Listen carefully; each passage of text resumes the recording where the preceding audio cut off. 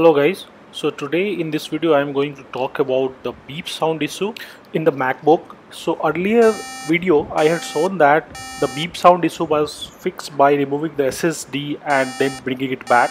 So as I explained, the problem was related to the memory, but actually the SSD was not more of the problem. The more of the problem was the RAM, but since the RAM is fixed on the logic board, so removing that and putting it back is not possible. So finally, after debugging so many ways, I came to the final solution of this problem, and I'm going to share you the solution.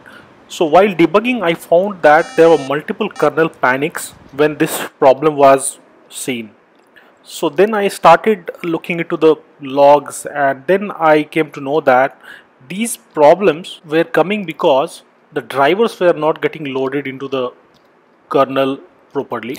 Now, because of that, the several drivers were failing and leading to kernel panics.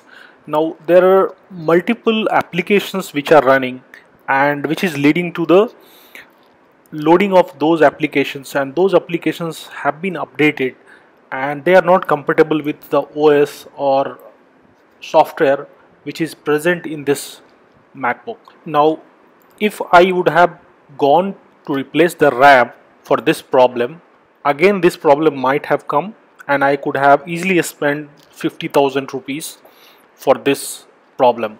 So I went ahead and I looked at the issues in the update section, and I saw that there are several updates which were pending and which has to be downloaded and then it has to be updated.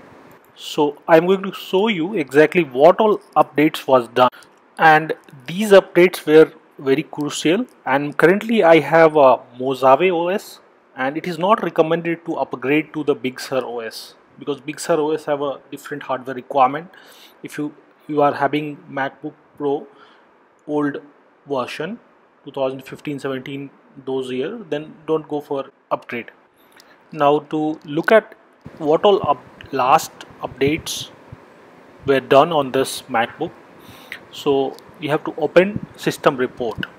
So once you open the system report, you can see the last updates. Now go to the software and then installations.